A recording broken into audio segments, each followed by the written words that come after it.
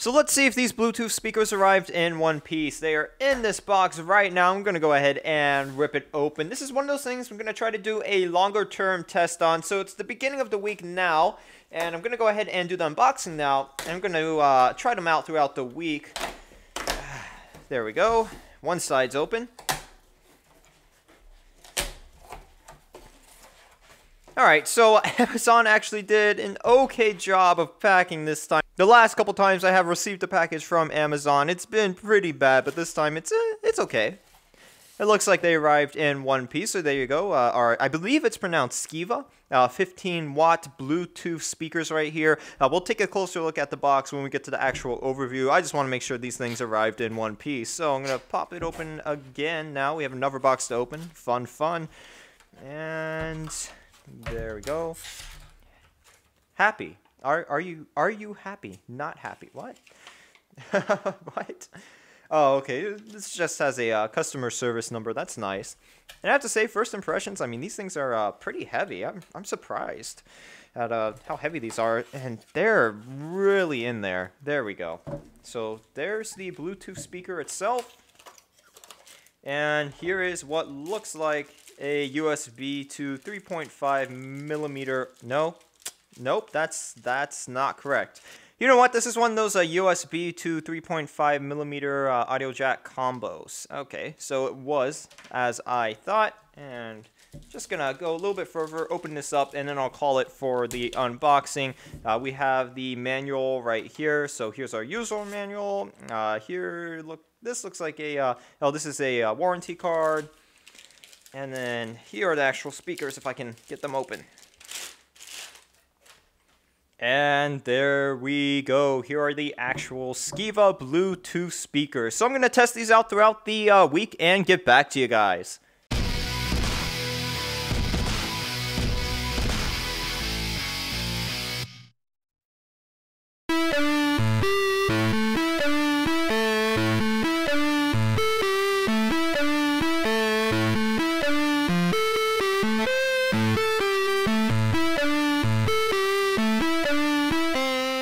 Hello guys, welcome to another installment of A Computers and Technology. As you can see, today I'm taking a slightly different approach to video editing. I thought since this is a Bluetooth speaker, I would put some of the review to music. Now, I have been testing the speaker out all week, and let me tell you, I've not been disappointed in any way. The dual 7.5 watt drivers live up to the name of this particular beast, which is the AudioFlow Big Sound S-1.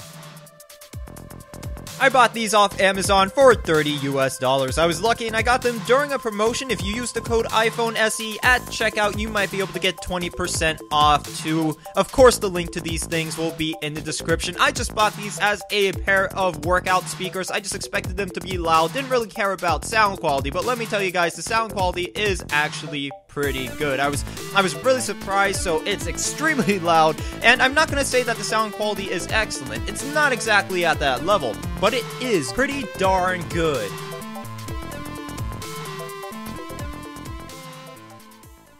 It is going to be one of those videos, guys. Of course, I just finished recording. I went back to watch the video and I realized there was no audio because I forgot to turn the phantom power supply on. So now there's audio, and then I went back and recorded again and everything was out of focus. So third time's a charm. Let's do it again, and hopefully I can get it right this time. I have the Bluetooth speakers right in front of me. I moved away from that video format, and we're about to get down and dirty with the review. I have been using these for the past week, and so far I've been 99% satisfied with them. There are two very small things I do find somewhat annoying with these, and I will touch on those in just a couple seconds. So what exactly is your 39 bucks buying you? Well, first off, it's buying you 15 watts of power. We have two 7.5 watt drivers built into this thing, along with a passive subwoofer that actually gives you a decent amount of bass, and I mean shake your desk bass, which I will demonstrate in just a minute. Thank goodness this thing has rubber feet, because without them it would be jumping all over the place, and even with the rubber feet it still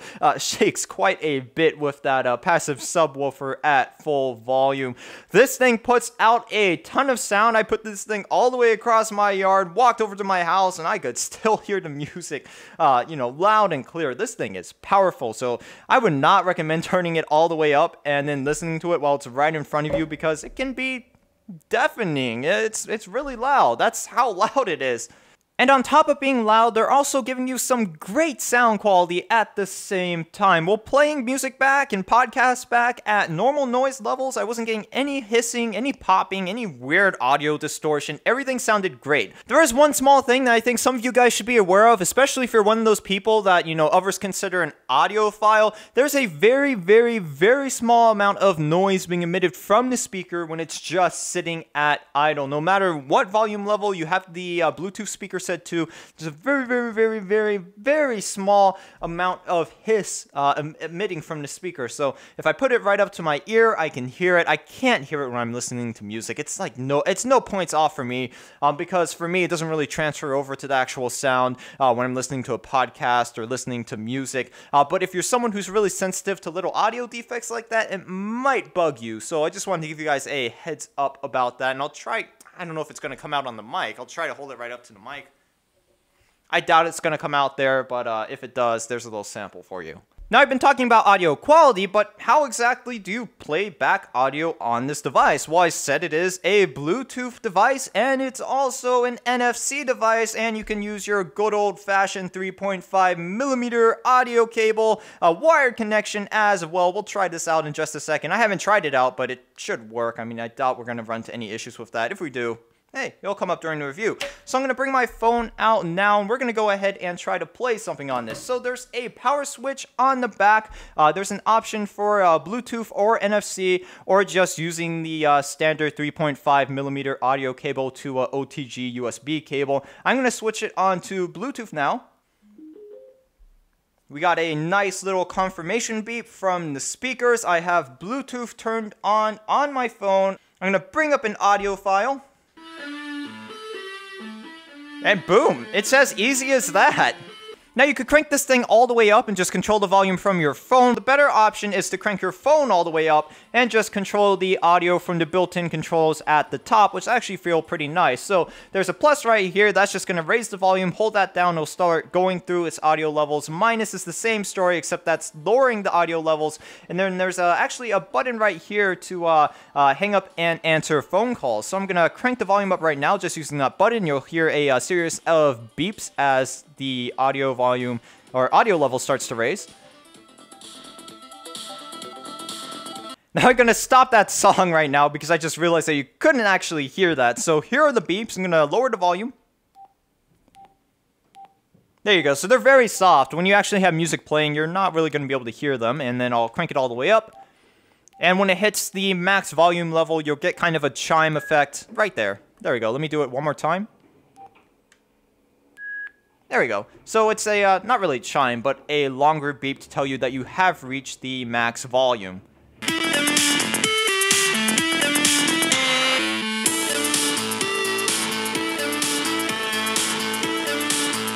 Now with VLC, that phone button also allows you to stop and start the music. So that's a nice feature, so I'll hit it now. Come on. Ah. There we go. And to stop it, just hit the button again. And there we go. Music has stopped. So I didn't realize that until I actually started doing the review. Well, that's actually a pretty convenient feature. I wish I knew that earlier. The 3000 milliamp hour battery at 3.7 volts is going to allow you to play back music at 50% volume levels for a total of 8 hours. I cranked it up all the way to listen to my music and podcast while running, and so far I have like 3.5 hours out of it. So at max volume levels, we're probably going to exceed 4 hours of use out of these speakers. I have not been able to drain them yet. Battery life is definitely towards the top there. Very, very good battery life. So now we're going to check out how using a wired connection works, and I'm also going to address the two main issues I have with this portable Bluetooth speaker, and they both stem from this area right here. So the first issue is the power switch. It feels really cheap, and I do not think it is going to last the life of these Bluetooth speakers. It's eventually probably going to have to be replaced, in my opinion. It doesn't feel good at all. Yeah, so I think this is probably the first thing that's going to end up breaking on this Bluetooth speaker. And the second issue that I have is that this little, raised panel right here gets in the way of the power switch and also the USB OTG port right there. So when you actually go to plug something in, it it doesn't plug in, you know, all the way. It's like 95% in there. So this panel right here is the second issue that I have with this Bluetooth speaker. So now we're going to check out how to use the wired connection. So I'm just going to plug in the OTG cable right here. I'm going to plug in the 3.5 millimeter jack to my phone, and I'm going to change the power. I'm going to move the power switch to the position labeled aux in. And now, oh, this is like a mess. This is why I didn't want to deal with cables anymore. There we go. So now I should be able to open up my phone and play back that same song. All right, and that's exactly how it works. Okay, so that's A-okay. So setting up a wired audio device is also super easy. As far as charging goes, the speaker does not come with its own USB charger. You will have to provide one yourself. It does come with this cable that you can use to charge the speaker up, and you can do that through any 5-volt source, so USB battery bank, the USB ports on your laptop or desktop, or heck, even the USB port on your phone charger, like iPhone charger, or any phone charger in general that has a 5-volt USB port. So I'll just demonstrate that now. I'll plug it into my 5-volt source, which is this USB battery bank, and you can see the orange charging indicator right here has lit up. Build quality is solid. This thing looks like, feels like, weighs almost as much, and pretty much is a brick. I'll try to bend it right now. We're not getting any give. This thing is freaking solid. It's a brick with a nice rubberized finish. It does have this, you know, these nice little textured squares all over the place. And at first I was like, wow, they shouldn't have done that, because that probably could have cut down manufacturing costs a little bit. But, you know, after I used it for a little bit, it's actually really convenient. It gives you an extra reassurance that it's not slipping out of your hand. So these little square, I guess, extrusions really do help when you're trying to pick it up and carry it somewhere else. And you know what? Let's do a drop test. Let's do a drop test. And it's fine. So that's really all I have to say about these Bluetooth speakers. I mean, you're getting a great bang for your buck. You're getting a heck of a lot of sound, and the sound coming out of them is actually pretty decent. That is going to be the end of this little review. If you have any questions, comments, or concerns, you can go ahead and post a comment in the comment section. This was my first review on a Bluetooth speaker, so this was kind of weird for me. I was trying to figure out, you know, what I should talk about, what exactly I should bring up. So if I, you know, missed something and forgot to talk about it, and I should have talked about it, please tell me in the comment section. And also, if I, you know, rambled on a little bit too long about something that didn't really matter, please, you know, let me know in the comment section as well. If you like this video, don't forget to drop a like on this video. If you didn't like this video, please tell me why. And of course, please do not forget to subscribe to my YouTube channel. You can support my YouTube channel by using my Amazon affiliate links and eBay affiliate links, both of which will be in the description. I also have a Patreon, so if you want to check that out, the link for that will be in the description as well. And in a couple days, I will have the whole written up article up for this Bluetooth speaker. So thanks for watching, guys, and I will see you guys in the next installment of AA Computers and Technology.